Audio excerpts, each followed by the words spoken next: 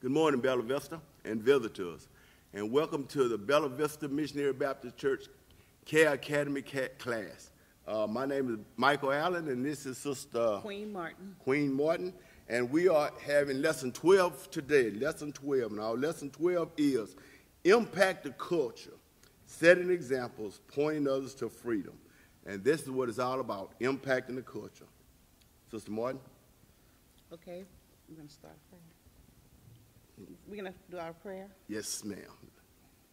Oh, Father in heaven, oh, Lord Jesus Christ, oh, Father God, we just want to say thank you, God, for blessing us, Father, to meet one more time, oh, Lord.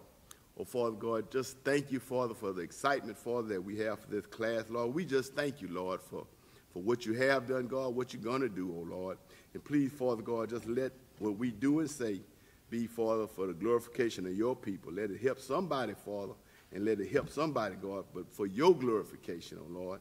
God, we just thank you, Lord, once again, Father, for this opportunity, Father, to impact your people.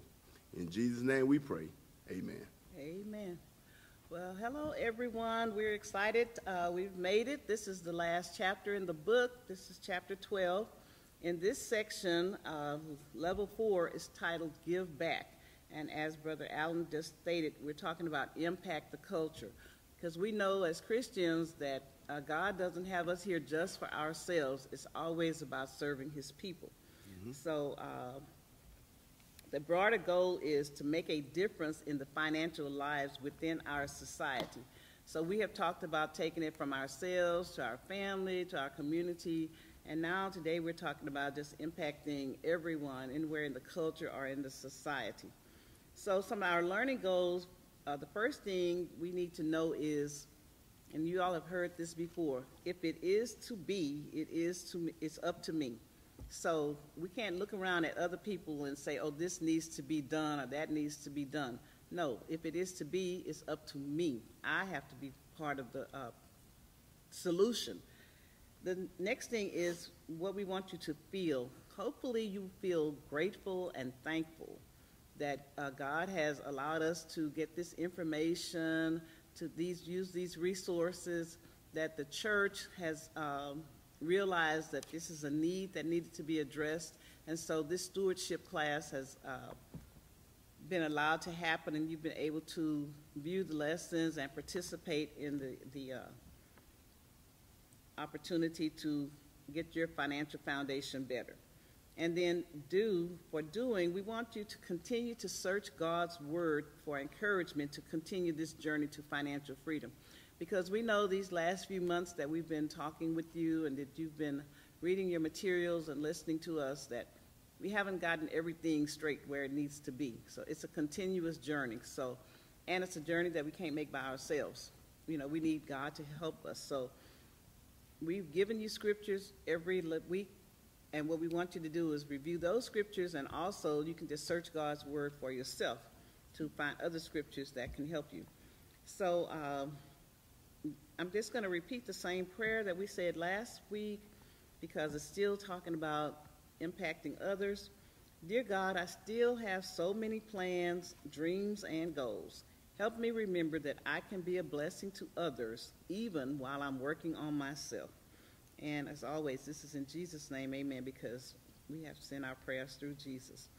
And before I turn it over to Brother Allen, I just wanted to let you all know, many times, you know, we sit back and say, I know when I first got this information, I kept saying, oh, I wish I had known, where was this 10 years ago, 5 years ago, all of that kind of stuff. But we can't cry over spilled milk. And if y'all were ever around your grandparents, I know y'all heard that.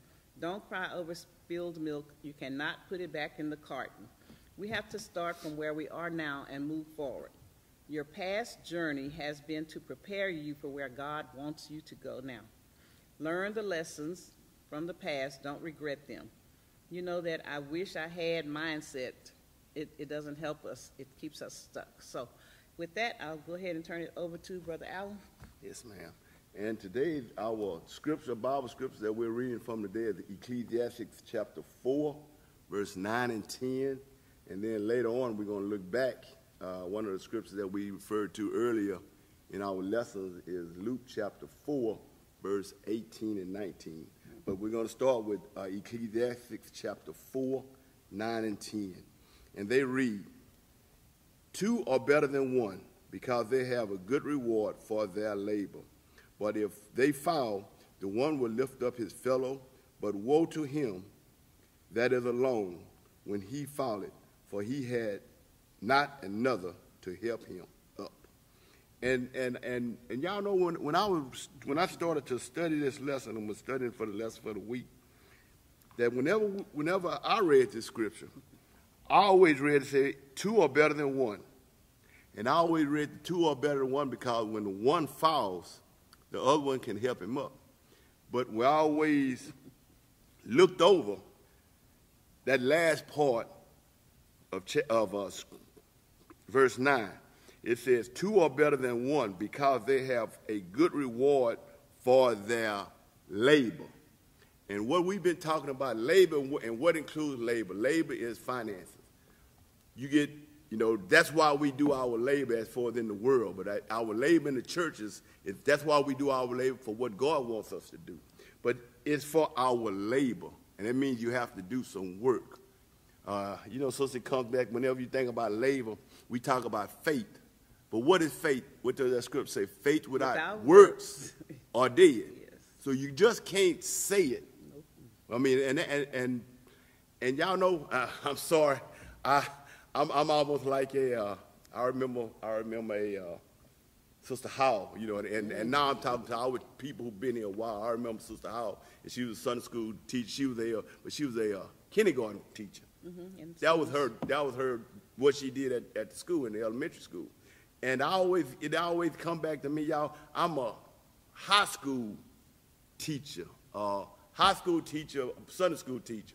And I always, when I used to look at the labor and the impact, mm-hmm. what I always used to do in teaching our class, I always would think that God, whatever I go through in my life, bless me to have opportunities that I can come and teach these young people and show them hope and show them a better way, and show them what God can do before they get out into the world. And so I always think, it was I always think that the senior high Sunday school class is the last stop mm-hmm. before they get to where they're adults and they don't have to go to Sunday school. Mama don't tell them, you're not in mama's house. Once you leave, they're going off to college or whatever. And that's what I used to always think. This is the last, if we can't get them now, wow. we might miss them. And y'all, that's how I always used to teach. And I guess when I talk, that's why I always used to think about those young children, because I wanted to get those children before they left home and before they get out into the world and before they, and why you still have that hope. And y'all, and I know we teach it to everybody, mm-hmm. but I always thought about our youngsters, because that hope, because they don't, even though they have life, but you always think, when I graduate from high school, what's the opportunities? Right. You can go to college, just like what you just said. Don't cry over spilled milk. Mm-hmm. Don't cry over that. You have to go, and they don't have a lot of spilled milk at this point. Mm-hmm. So, they have that hope to what we can do. And if you can get them, and if they can start good habits and godly habits before they start the worldly habits, then you don't have those problems. You don't have to worry. If, you don't have those problems. If you learn how to do it up front, and like I say, I used to always tell the children that, and I hate to say it, but I don't hate to say it. I used to always like to do things that would specifically influence our children. Mm-hmm. And I'm not going to, I used to love to tell the children, they ask, what do you do? I'm saying, well, I'm an engineer for NASA. And then, questions start to reel. You start talking about rockets and astronauts and all of this different stuff. And you could tell them children what, and then they can say, oh, that's what trigonometry, that's why you can use trigonometry. Oh, that's what calculus is for. Right. You know what I mean? And they could start seeing those STEM. Make it real to them. Make it real to them. Mm-hmm. So they could see how to do it. And they know that it works. And then you start realizing, in their minds, you can see when the light switch finally go on. Yeah. And you can see that light switch go on, and them children start, oh, that's what you could use that for. Oh, that's what you could do with that. And it's real to them. Mm-hmm. And when it's real to them, their minds start to open up. And that box open up, and it's no longer a closed box, But it opened up. You know what? And I remember about English, and I'm going to get back to the class. I remember English. I always liked math, and I always liked science. I hated English. But you know what got me in English when I was at TSU, taking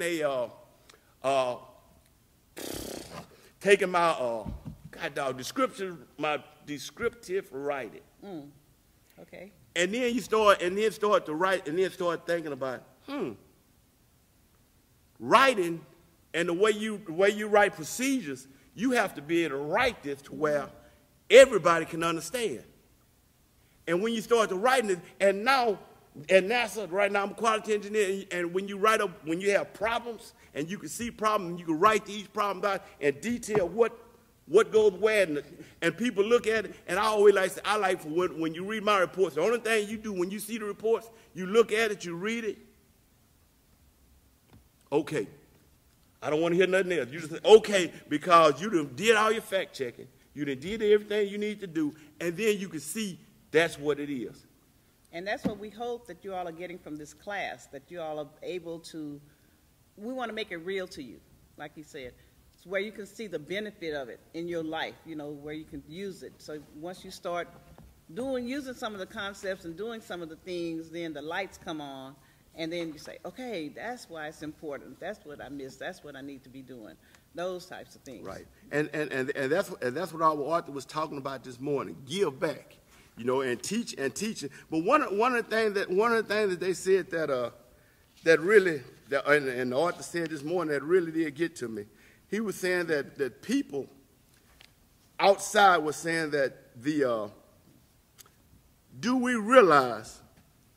Be honestly, do the church really need to be doing this?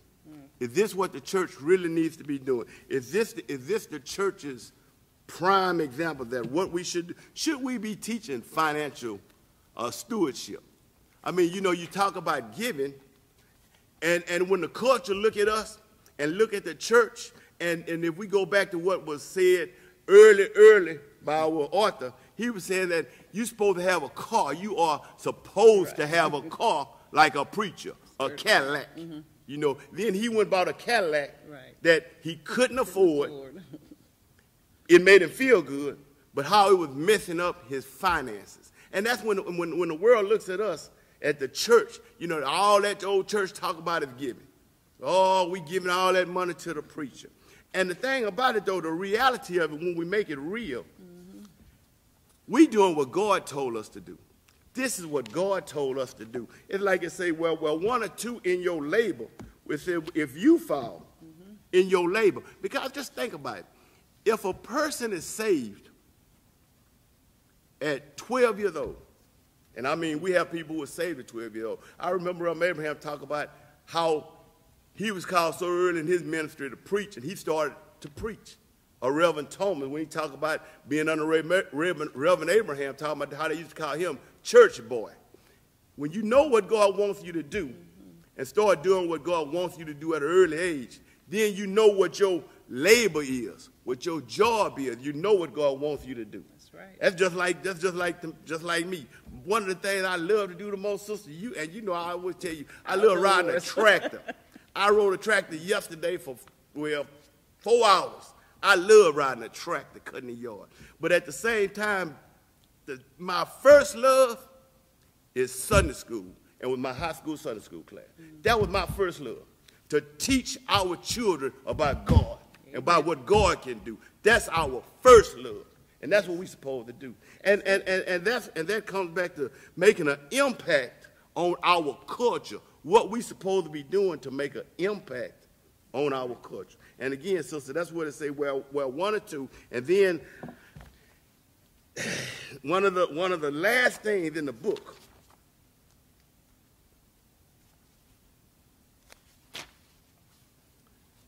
that really that got me also, it says that the financial state of many church attendees and people who live in neighborhoods surrounding church qualifies them to be described as poor, prisoners, blind, and oppressed. We may wear our Sunday best and smile at those sitting on the pew next to us, but beneath this pleasant veneer, we find individuals struggling to survive, overwhelmed by desperation caused by their finances. Amen. And y'all know what? This is not even true in our neighborhood right now.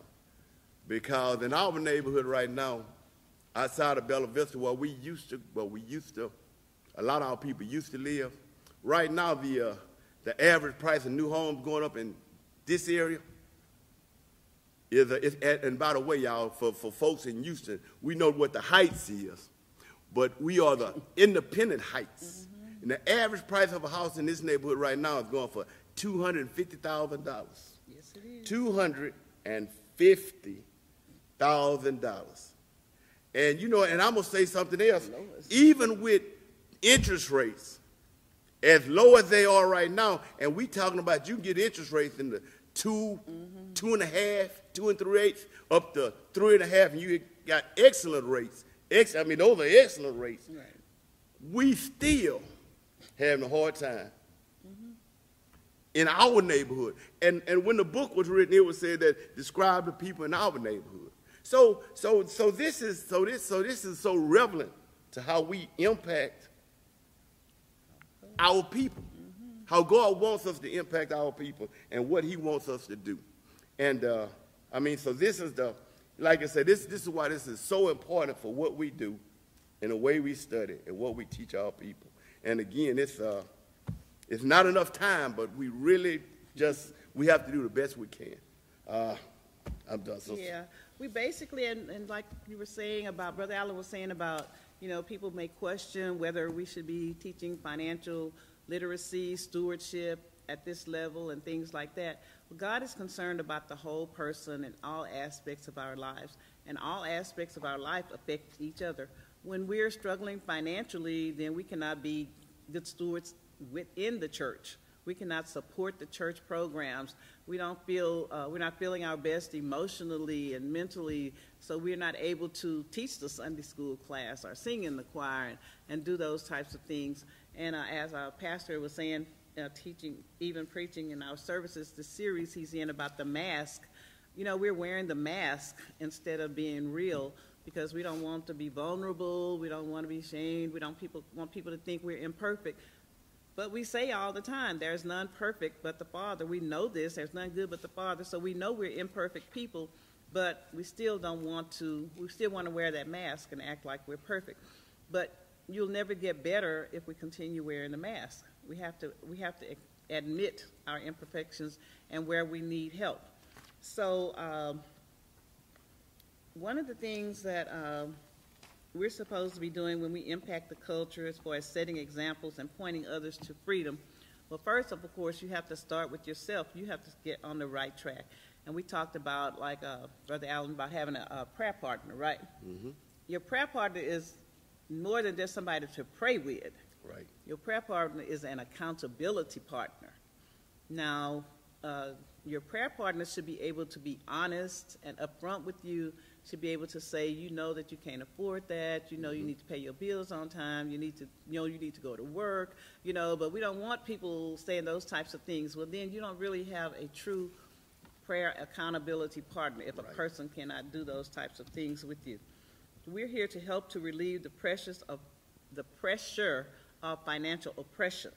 Mm-hmm. Our deepest longings, of course, can only be satisfied through the love of God, not the love of money or material things. And unfortunately, we have too many people, including people in the church and people who profess to be Christians, who are searching to feel something within themselves through money and material things. But we know that can't happen. So this is very important. And then when we're talking about impacting the culture, we have to take the church beyond the four walls of the building and embrace all people, races, ethnicities, ages, genders, and financial levels. And it's not just people who are making minimum wage or working part-time or unemployed or something who need financial literacy. We have people who are making a lot of money, and I know you've seen people hit the lottery, you've seen professional athletes and all kinds of people that still have financial trouble and problems because they're not handling it correctly. So financial literacy is for everybody, and because we are the church, we know that God has us to serve everybody. So it's open. And in the book, he even talked about how they were doing their classes in Spanish because there's an influx of Spanish-speaking people in their community. So, we have to be open.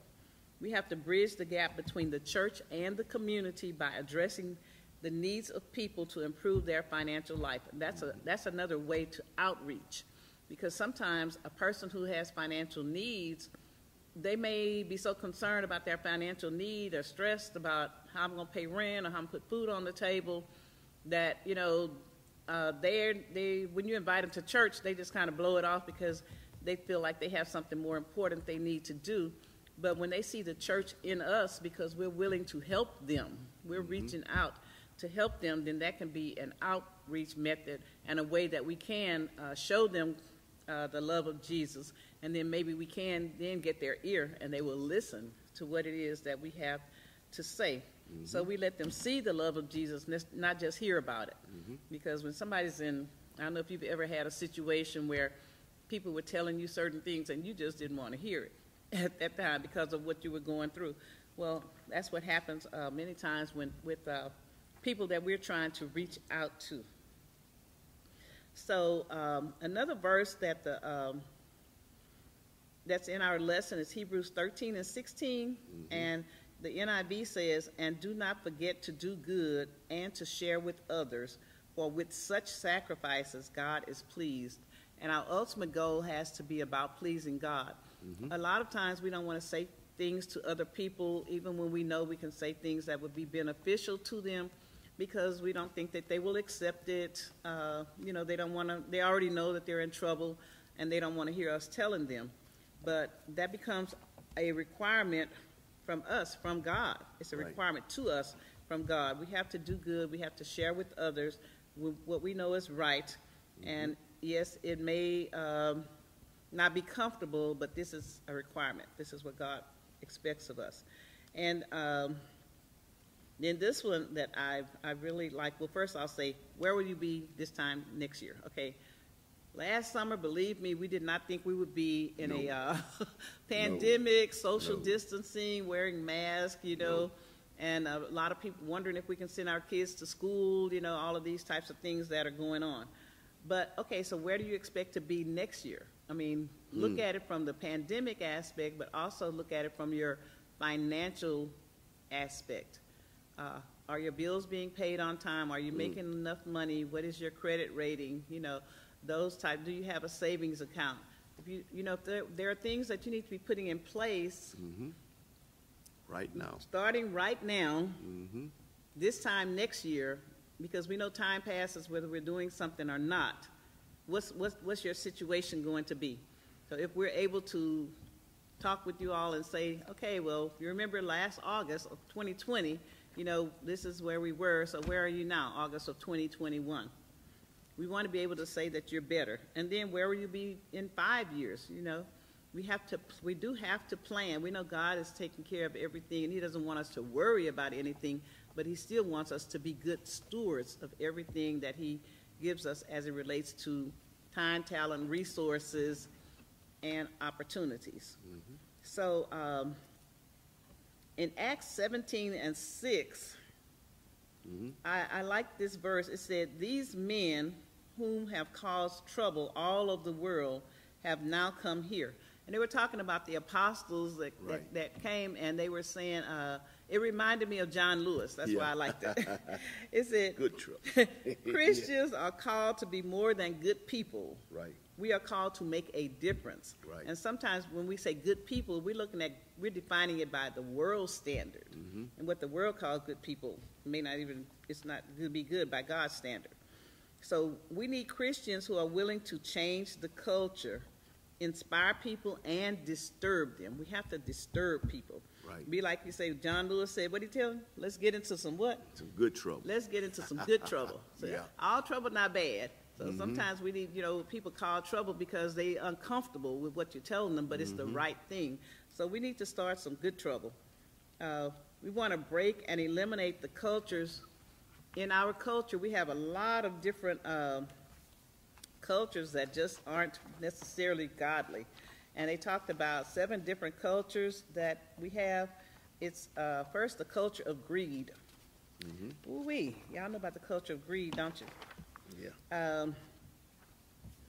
So in the culture of greed is why in the 1980s with the housing market we had that big crash, you know, because they were putting people in houses they knew they couldn't afford, giving them a low interest rate at the beginning, knowing that they were going to go up to a higher interest rate. Balloon payment. The balloon payments and all that stuff, and people were going to not be able to pay it and lose it. But they didn't care because what happened? The banks got rich. They made their money. They got all their bonuses, you know, and all of that kind of stuff. And so basically the culture of greed causes people to also abandon family responsibilities, sometimes to earn more money. It causes us to buy more clothes than we can wear, store them in basements and attics, and then sometimes we even rent in storage units to store stuff that just keep buying more and more things. We have replaced the cultures of modesty, sufficiency, and frugality with the culture of greed. When this culture interacts with one of the other cultures below, it produces a culture of debt. We start getting in debt more and more to buy things to keep up with what's going on in the culture. Then the next one is the culture of impatience, and I actually saw this one come to life during my lifetime. No longer do we have a culture of delayed gratification. You know, I actually did it even with my kids. I put stuff in layaway. You know, school clothes went into layaway, you know, at the end of the school year. So by the time school started, you know, you've been paid it off and get the clothes out. Oh, we can't do that anymore. We're paying for stuff with a credit card because we don't want to wait. And so, you know, we become a plastic society. We make payments for a purchase before we obtain the money, you know. We just use the plastic credit card because we want things right now. We want things right now. We have road rage because people don't want to wait at traffic lights and, you know, I mean, we want fast food. You go to the fast food restaurant, you're not even cooking, and you're still complaining about how fast people get the food out there. You know, all kinds of things. So we've become an impatient culture. Then we have a culture of, they call ignorance. It's we seem to be comfortable with a culture of ignorance as if ignorance is really bliss. You know, they say what you don't know won't hurt you. That's not true. Not true. We do know that is not true. Yeah. The truth is, what we don't know can kill us. That's It has become acceptable to know more about celebrities than our own lives. So we're not paying attention to what's going on in our own house because we're watching all this stuff on TV and living their life and things like that. So we need to get out of that. Then the culture of fantasy. Celebrity worship depicts a culture of fantasy that allows make-believe to become our reality. So we don't want to do that. It offers emotional and psychological support to misplaced priorities and processes. Like millions of kids who really believe they will play professional basketball or football and they don't need an education. Millions of families believe some miracle will occur that will enable them to pay bills for which they lack money. Their purchases make them feel like they are part of a world they can imagine, and thus their debt facilitates their fantasy. So then we have a culture of denial, just period. We live in a constant state of denial about so many things. We're in denial about our children and their behavior. You know, I was never, I know I'll say this, but, you know, some of y'all may not agree, but somebody asked me one time when I was teaching at Prairie View about do we have ADD and ADHD, and I know it's a real thing, and there are some people that are really diagnosed with it, but I told them no because my mama had a BELT, and she, we you know, when she said sit down, I knew she meant sit down. So a lot of times, you know, we just start blaming, giving excuses, I'll say, for other things that are going on. So we're in denial. Instead of dealing with what's really going on, we just deny it and make up excuses. Then we have the culture of victimhood. And we know that in some situations, some instances in our society, people are victims of things, but everything is not a conspiracy theory and a ripoff and somebody else's fault. So stop playing the victim. And even if you are, rise above it and find a way to overcome it. And the last one is the culture of prosperity. There was a time when purpose, significance, and service were celebrated as virtues worth pursuing and possessing. Instead, now we're looking at the life of the rich and famous and thinking that's the way to go. So Prosperity is often mistakenly and narrowly defined as simply having money and possessions, and that's not true prosperity. It's not the prosperity that God wants us to have. Mm-hmm. So, like Brother Allen was saying, it's a lot to try to cover, but just to put some things on your mind. If you have the book, please continue to read it. This is chapter 12, which is the last chapter in our book. And next week we're going to try to do a make it real summary that makes it real. So turn it back over. Yeah.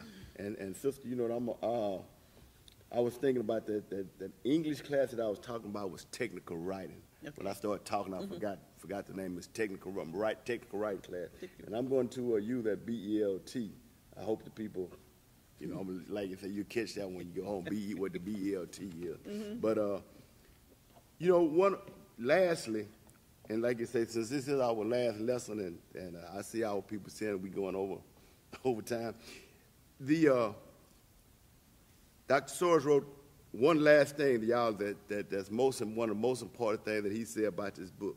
It says, while Hollywood, Madison Avenue, and other centers of media and entertainment power effectively entice us to seductive marketing, they do not have the ultimate source of power, the love of God, and the transformation power of the gospel.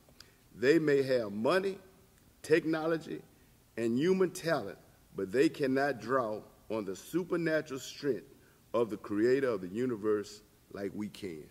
Amen. And that's the bottom line, is that only what you do for God is going to last. Only what you do for Christ is going to last. We talk about finances, and like we say, it's hard you don't want to cross that line and get in somebody's business but ultimately is faith without works is dead, and only what we do for Christ will last. And that's what it is. And if we can have that, if we can manage our finances, we can manage our life. Amen. Through the Holy Spirit, because he tells us, you know, he'll tell you, don't go this way. Okay, don't go. If we be obedient to his word, what does it say? Obedience is better than sacrifice. And this is a Sunday school lesson, y'all. This is about God. We talk about finances, but this is about being obedient to God. And we're in on that one. Yes. Oh, Father in heaven, oh Lord Jesus Christ, oh Father God, we know, God, that only what we do for you will last, oh Lord. Because, Father, we know, God, one day, Father, that we won't, when we open our eyes, Father, it won't be on this side of the world, God, but we'll be on the other side, Father. And, God, that we'll have to answer to you, oh Lord. Yes, everything that we did, Father, all our finances, all the words that we said, Lord, Father, we'll be judged by you, oh Lord. And, Father, God, our motives on what we did and why we did things, God. So, Father, just bless us, Father, please, that anything can be out of this class that we said, Father. Blessed God be for your glory, oh Lord. Father, we're not trying to no little eyes and big U's, oh Lord. We just trying to say what thus said the Lord, oh Lord. And Father, we know, God, that if we, like your word said, if you be held high, Father, you will draw all men unto you, oh Lord. So if you be lifted up, Father, all men will be drawn to you, oh Lord. So God, we just thank you, Lord, for this opportunity. Lord, we love you, Father, and God, we can't do it without you, Father. And we know, God, that if you be for us, it ain't nothing, Father, that we cannot do. Oh, Lord, we thank you, Lord. We love you. And, Father, we just want to say thank you, Lord, for all things. And, Father, all these blessings, Father, we just want to ask in the name of your mighty Son, Jesus Christ. In Jesus' name we pray. Amen. Amen.